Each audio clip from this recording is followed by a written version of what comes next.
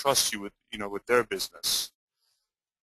So, and some other basic things. Again, you have no calls to action here, no phone numbers as we see, and you may want to put a map of where you are, some of your accomplishments. A one-page resume, if you will, should be your homepage. This is going back to Bonobo's site. Okay. Steve, I think we're open to take some questions. Thank you. Thank you, Gabriel and John. Very interesting, compelling. I learned a lot myself. And we got some really great questions from the audience. Let's start by a simple one. How important is it to use video on our site? Oh, great question. Video is very engaging. People love videos, but here's the trick. Don't put a 5-minute video. Make the videos, if you could put the video on YouTube and link it to your site, that's great. It gives you inbound link credit, I believe. But your video should be short, sweet, and to the point.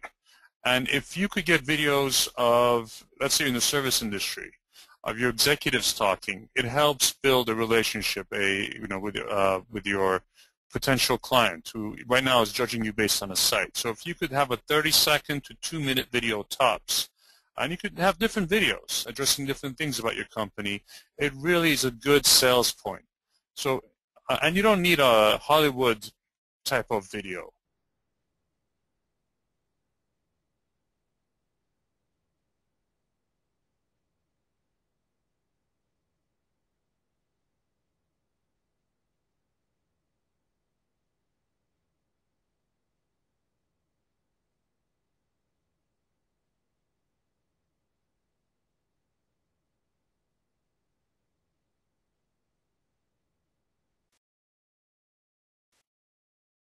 Thank you. Sure. So there was a comment and a question regarding the Leaf Catcher website.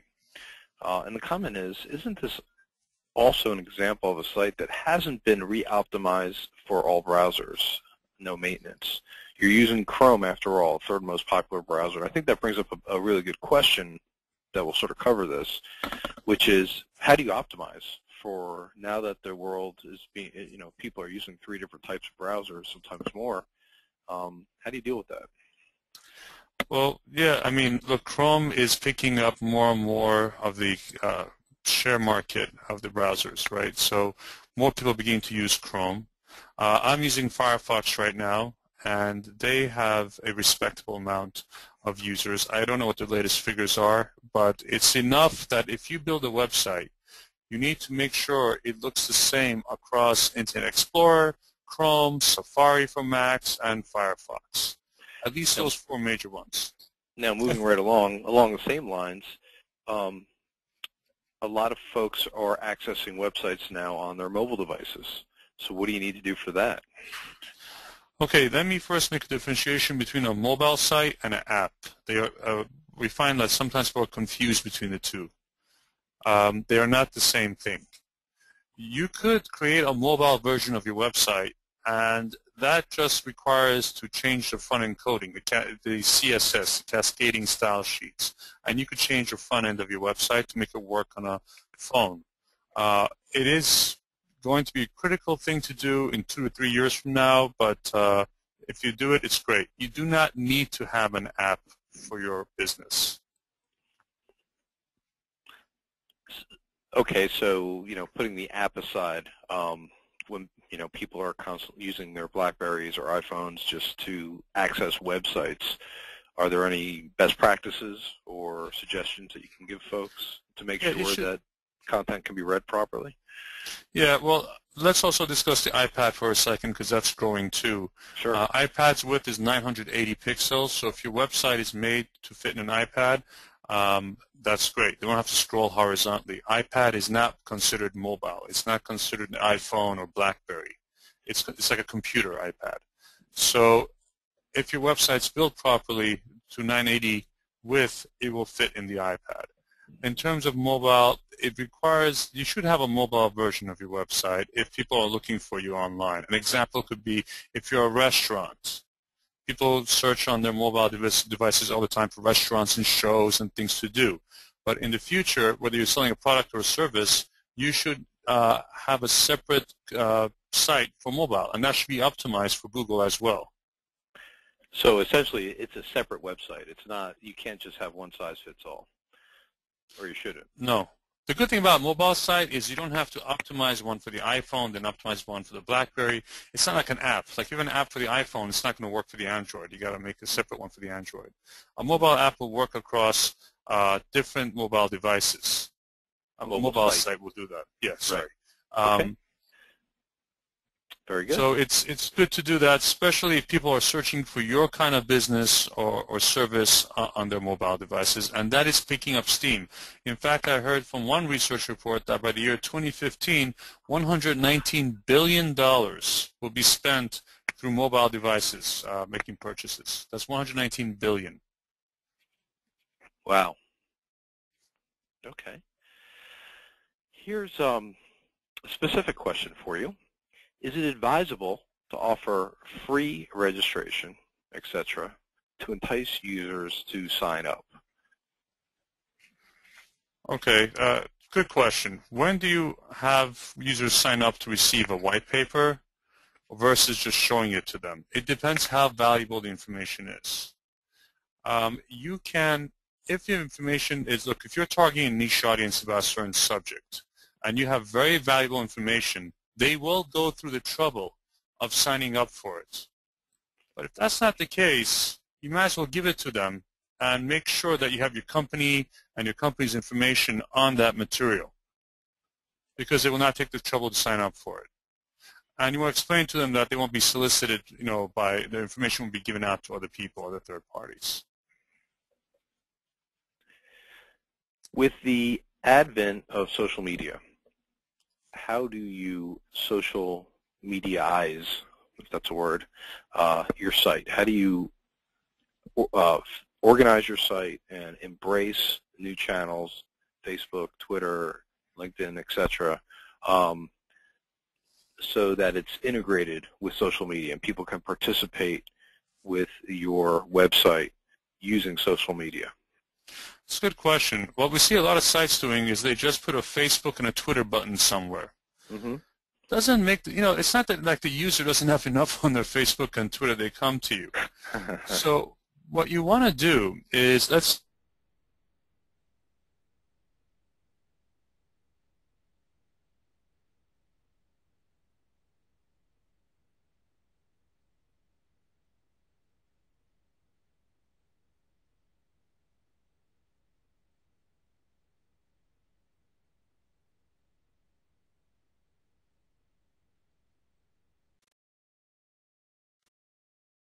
because that's what they want to share. They want to share the picture of your product. They want to share the content you're providing them, not your whole website, but a specific item on your website.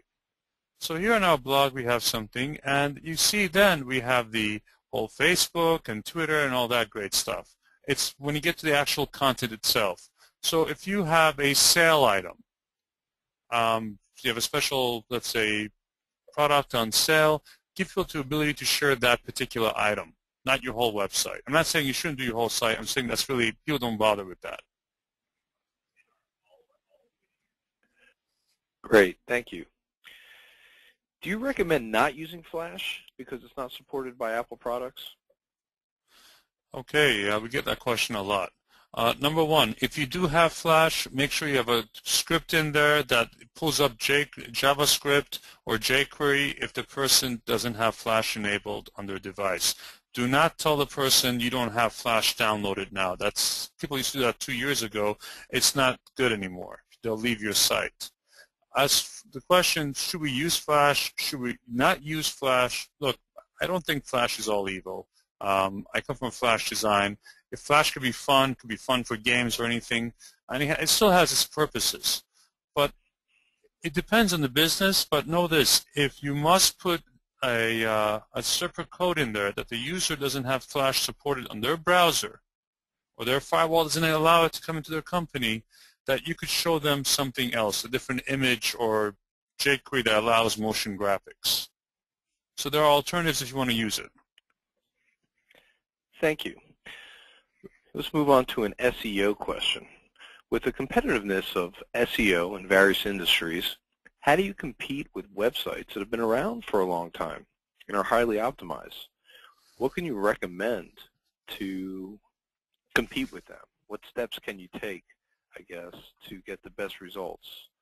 Yeah, that's a good question. A lot of people coming to the web now who have ideas have the same concern, like, oh wow, these other competitors have been around for years and Google recognizes them. It's Google's job to show the user the best matches for their searches. Okay, so just because you've been around for a long time, you've been dominating the top of Google, doesn't mean you're going to stay there. So to compete with them, you need better content. You need better information, and you need to update it more frequently. So that's not easy to do. It requires time from your user's end to do. But again, if you are going into a competitive landscape, like let's say you want to sell, let's bring up like that site again, Bonobos. If I go to Google and I go men's pants, oops, and I spell it right. Bonobos is a relatively new site. They haven't been around for that many years. I think they've been around just for a few short ones, and they're going up against everything from a Target online to, you know, other sites like Amazon, and look, they're coming up on top.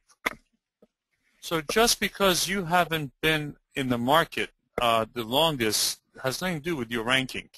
You need to give better content. You need to have better quality of inbound links. Blue Fountain Media was not the first company to do what to come to the website industry, especially in SEO. And if I do website design company, we come up the first of all the companies. The reason for that is we spend a lot of time and energy writing content out there, keeping our site fresh and updated, and that takes a lot of effort. So no, you shouldn't be intimidated by other competitors that have been out there for a while. Just as a quick clarification here, there are 3 sites here who have paid a great deal of money to get that kind of placement. This is, if you look at our placement, which is the 4th, this is unpaid. This is based on the SEO work we did, not by paying our way there. So there's a real distinction. Right, and also this is pay-per-click. Notice we're also doing pay-per-click, but you know, because some people only click on the pay-per-click part, some people only click on the SEO, the optimized section part.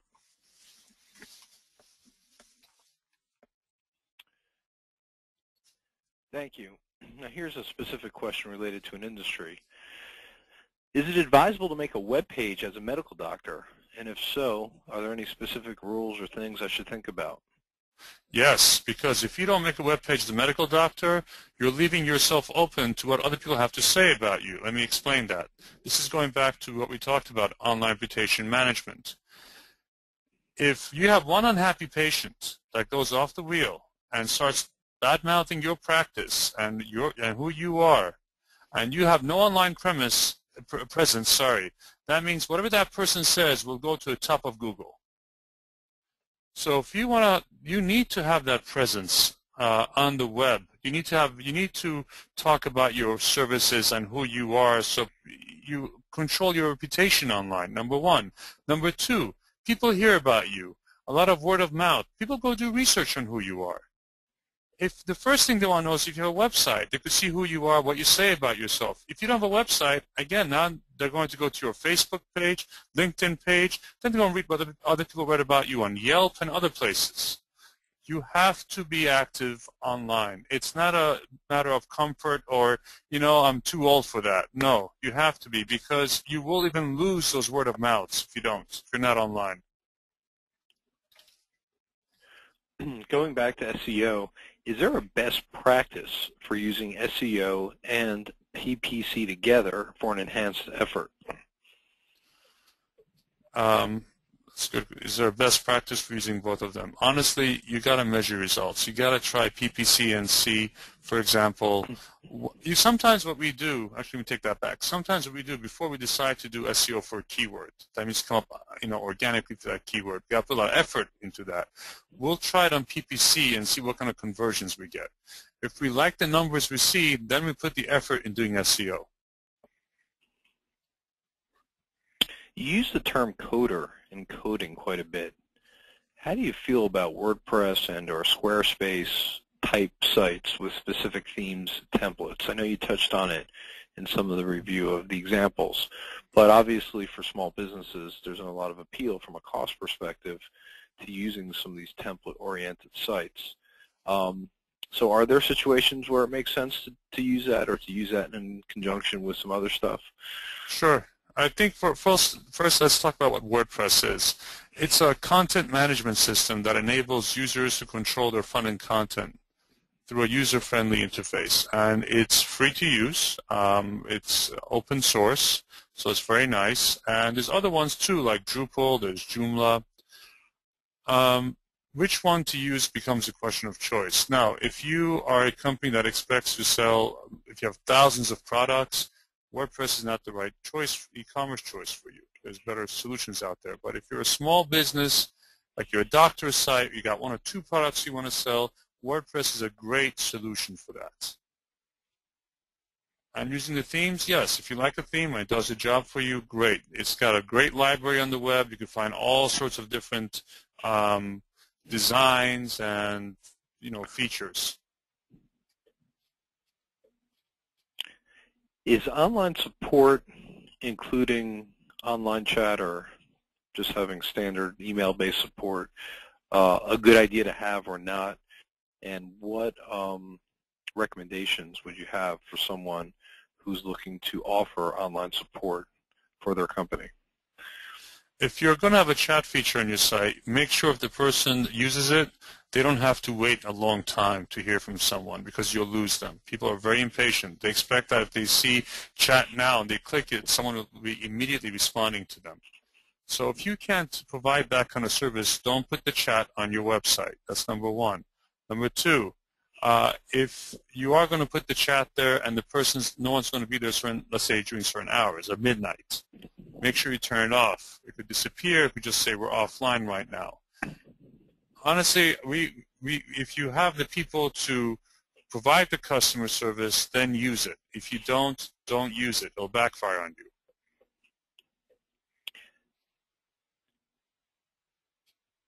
What's the best way to use video on a website? Do you recommend using YouTube, Flash, other sites, other sources, other formats? Is there a best practice for video, or are there a few ways to go about it? Yeah, there's a number of ways to go about video, but what I recommend to most companies is embed it from YouTube. Post it on YouTube. People will find you on YouTube. They'll find it on your site. There's a lot of benefits to it. It's a lot simpler. It brings your costs low in terms of bandwidth, in terms of storage space. It's just the best thing to do about it is to use YouTube for this kind of stuff. Do you ever see a conflict with the way the YouTube embedding looks versus, I mean, you go through all this effort to have a beautiful website, it's professional, you have certain colors, you have certain styles and fonts and formats, and then you embed YouTube. Do you see a conflict with that from a design perspective at all? I'm sorry. You can customize a YouTube format, what the YouTube shows us.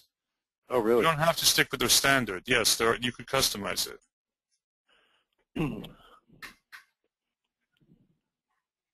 So, and also, aside from customizing YouTube, look, let's say you have a video that you want to be very private. YouTube offers private channels as well that you could have. Now here's another Google question. When trying to optimize, how much time until Google acts on new content? What's the process, or I mean, obviously it's a pretty complex formula that Google uses for this type of stuff, but in general, can you sort of give us a behind the scenes, what goes on at Google when it comes to this type of stuff, and what are they looking for from a timing perspective and in an optimization perspective? Sure. I mean, I would love to have one of my marketing guys on the phone with me right now, but I'll try to give you the best answer that I know. Number one, there's a few things you know about when doing on-site optimization. When you do, there are robots that do tell Google, and you can program them how often you want to tell Google that your page has been updated. Once that happens, the results will take anywhere from days to weeks depending on how competitive that keyword is on Google. But you should update also your title tags, your meta tags. You should update your header 1 tags in the page. You should do interlinking within your site. And one thing everyone should know is that it doesn't matter if you link to somebody else, like doing an outbound link, you want to get a quality inbound link. When I say quality, is you don't want to get an inbound link from a farm, some site that'll just link to anybody. You want to get a link from an eligible site, a site that talks about what you do, for example, like a blogging site. But you should change your content, and there are robots that'll tell Google when you have. It's just how quickly will it show up determines how competitive your landscape is. If I'm going after credit cards, it's going to be quite a while. Sure. So not just changing your content, but also getting quality inbound links once you do is very important.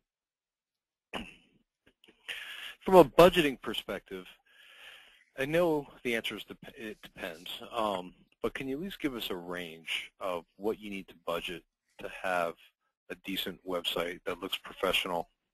Sure. Well, let's talk about what's involved in building a site, because different companies could charge different amounts. We charge, $125 an hour. Another company may charge more or less than we do. But the first thing is you need to plan out your site. You need to know how many pages do I have and what are the features on each page.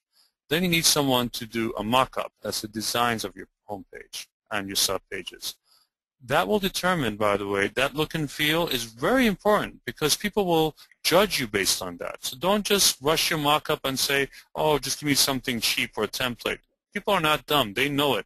And if they're determining whether to buy your product or buy your service and they think you took a cheap way out, they'll say, no, this guy's not serious about his site or her site. So design is very important. Again, this was demonstrated by Apple. 2, the coding. There's 2 types of coding. There's a front-end coding, like HTML5, which is HTML, CSS, JavaScript, or Flash, or jQuery. And there is the back-end programming. That's when you have the database and such. Now, you could use a WordPress, and a simple 5-page site could take anywhere from a week for someone to design really nicely or so for a few number of pages. Then it'll take somebody else another week and a half to just code it all. This is doing it from, using a WordPress, almost from scratch with a WordPress. Obviously, if you're using a pre-existing template, it might take someone 2 days of work, but you'll see less results. I've learned something very valuable from working in big companies. They don't want the cheapest solution. They want the solution that will provide them the biggest bang for the buck.